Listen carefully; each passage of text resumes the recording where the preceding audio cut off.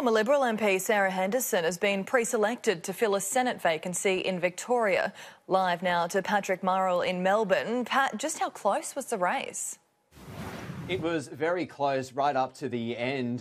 Sarah Henderson received just 37 votes more than her main contender, Greg Mirabella. The difference, 234 to 197 after 4 rounds of preferences were distributed. Sarah Henderson, of course, was the front runner going in. She enjoyed the backing of major Victorian Liberals and also Australian Liberals, including Prime Minister Scott Morrison, Treasurer Josh Frydenberg, and even Conservative heavyweight Kevin Andrews. She did, though, face some internal opposition from the right faction of her party, who cited her support of former Prime Minister Malcolm Turnbull, as well as her stance on some social issues, including same-sex marriage. They threw their support behind her main contender, Greg Mirabella, a former army officer and, of course, the husband of former coalition frontbencher Sophie Mirabella. That, though, wasn't enough to bring Greg Mirabella over the line in the end. After today, Sarah Henderson wasn't making too many comments after her pre-selection by the Liberal Party, instead saying that she's going to wait until she's formally endorsed before making any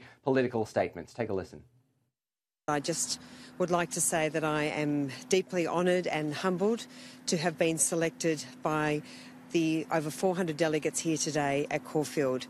I'm part of a great party and this is a great honour.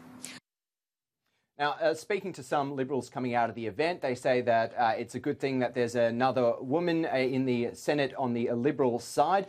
They're also happy that there's someone who'll be able to advocate for regional Victoria, and that was a big part of the reason why Sarah Henderson was so strongly backed in this instance. Jane Hume was asked on her thoughts on Sarah Henderson as she arrived in Canberra earlier today. Take a listen.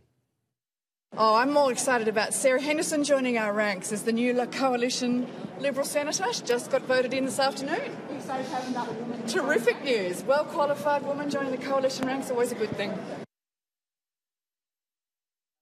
Senate vacancy was created by the departure of former Communications Minister Mitch Fifield. Of course, after the May federal election, he was appointed to the United Nations. He'll be based in New York.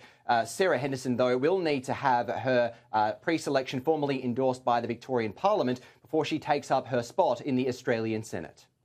Patrick Murrell, thanks for the update there live from Melbourne.